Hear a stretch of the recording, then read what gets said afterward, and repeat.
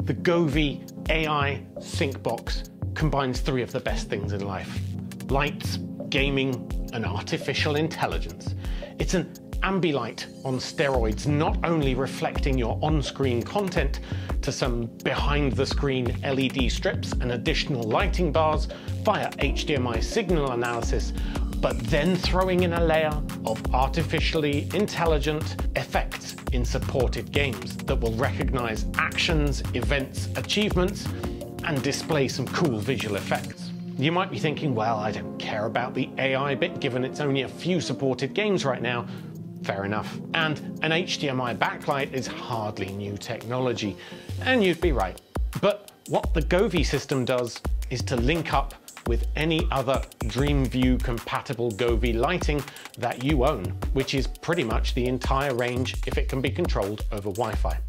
Such as this desk lamp, or this LED light strip here, or the Govee Glide wall decoration, and it extends the sync lighting to that with individual segment control where available. Now, this last feature isn't new to Govee. Actually, some of you will already be familiar with their existing DreamView product line, which uses a webcam to watch the content on your TV screen or monitor. But this is the first time they've made an HDMI sync box instead, which solves a lot of the problems associated with very slow, often inaccurate visual tracking through a webcam. I'm James Bruce, reviews editor for MakeUseOf.com, and I tend to get really excited for flashy coloured lights. So keep watching to find out all about the Govee AI Games Sync Box. Let's start with setup and installation, and then what's in the box. Now, one small point, I really wish Govee would sort out their packaging to be a little bit more eco-friendly. There's a ton of plastic here that's just unneeded, and some large chunks of unrecyclable solid foam that will now be powering my local incinerator for a brief second. So in the box you'll find the AI Sync Box, a small black thing featuring two USB-C out ports which power the included lighting bits, an HDMI out to go back to your monitor, and three HDMI in, one of which can be used for ARC. So the Govee AI Sync Box can also function as a basic HDMI input switcher. Now, my monitor has some awkward button presses to switch sources, so this is actually pretty handy. Of course, it's also necessary since there's only one output. Now, one other small point, the sync box itself has a very small frame of RGB LEDs around it, which also reflect the content on the screen, and it seems a little bit tacky. It is useful for input switching because it both displays left, middle, or right segment in different colors, so you can sort of associate your devices like that. But in terms of extending the lighting sync, it just doesn't really work, and hopefully there'll be a setting to disable or customize that. Maybe you could set which part of the bottom of your monitor it should replicate. Next up, you have a small reel of RGB pixel LED backlighting for your monitor. This is already soldered with joints for the corners, which is why this kit can only fit monitors from 27 to 34 inches. If anything, 27 inches was ever so slightly too small, with the corner cabling ending up jutting out slightly. On the other hand, 34-inch monitors may find it's ever so slightly too short, leading to a lack of LEDs in the extreme corners. In future, I hope Govee releases a generic pack of however many meters, which you can then cut to size, join up, and configure in software. Also in the box are two LED light bars for use on the corners of your desktop. These are connected via a single USB-C cable to the back of the sync box. Now, while there are no additional USB-C ports for expanding those lighting options directly, the beauty of the Govee AI Sync system is that it'll work seamlessly with nearly any other Govee Wi-Fi enabled lighting product, just as their existing DreamView TV options do. Now, on the software side of things, just add a new device, search for Sync, and then you'll find the right item. So moving on to operation, I'm going to gloss over some of the more basic features of the Sync box, because if you're familiar with Govee, which I suspect you are, if you're thinking of getting this, then scene mode, solid colors, music reactive scenes, etc. You know how the Govee products work, and it's all present here as well.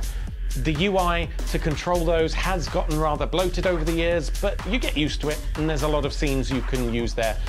Music mode is great for parties, but other than that, I doubt you're going to use many of the more vibrant ones. The real magic comes in the Dream View part, and at any point you can power on the box and it'll default into Dream View. Now, once you've done this, the LED strips on the back of the TV, which are RGB individual pixels, they will start to reflect the content. The bars on the side also duplicate the side of the screen, and as far as I can tell, they're very smooth transitions too, as well as being individual pixels. So rather than a whole color bar, these do also have pixel control from the box, and that ensures a really smooth, accurate coloration. From there, you can add additional devices, and then whenever Dream View mode is activated, it'll automatically grab control of those other devices, assuming they're online, and turn them on for you, and then start syncing up. Now, hopefully you've been seeing a lot of the generic HDMI visual effects in the footage so far, though I will note that you can choose which part of the screen the segments represent. So if you think my glide wall light is not quite matching up with the monitor, that's not the fault of the sync box, that's just how I chose to set up each segment, with some of it from the top and some of it from the side, just to sort of look like it was extending it a bit more. Also, some devices like the table lamp will have slightly different color representations. But specifically, let's talk about the AI feature, because that's what makes this product so special. And you need to activate that from within the app. It takes about 30 seconds to recognize the game. Though, of course, if you're always playing the same game, you don't need to constantly re-recognize, you just turn it on. It might have been quicker, though, for Govee just to provide a drop box to choose the game, at least at this point where there's only a few games supported. So, at launch, it supports 3 games only: Valiant, League of Legends, and Apex Legends. None of which I play, so bear in mind I suck and only played through some of the earlier sort of tutorial levels rather than try to embarrass myself in public. But it was enough to see how the effect lighting was genuinely amazing. It's like having your own live lighting operator, watching your every move. Most of the time it's just matching the scene, but then when something important happens, like you get a kill, you capture a point, it goes off in crazy happy celebration mode, or it turns red to show you're taking damage, or green to show you're healing someone, that sort of thing. It's surprisingly fun, but with the caveat that I do really like flashy lights. I was a lighting operator for club nights and bands back in my uni days, so I may have a bit of a fetish for these things.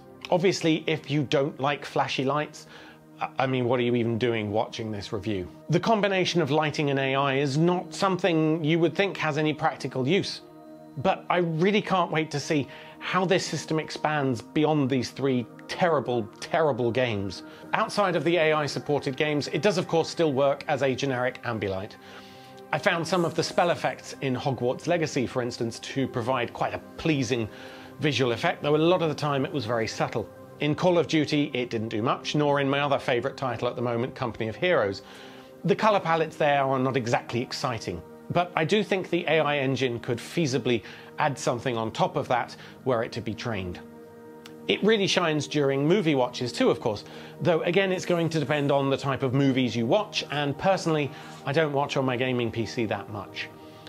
Anything with predominantly bright daytime environments will be quite boring, while sci-fi and animated shows tend to be more stylized, and it'll suit those better. In terms of supported modes, the HDMI 2.0 ports on the box support 4K 60, 1080 HD at 120, or some insanely low resolution at 240 Hz. It also supports HDR and Dolby Vision pass-through, so no worries about seriously degrading your visuals just to get the added lighting effects. However, the lack of support for 4K 120 Hz via HDMI 2.1 is going to frustrate some people.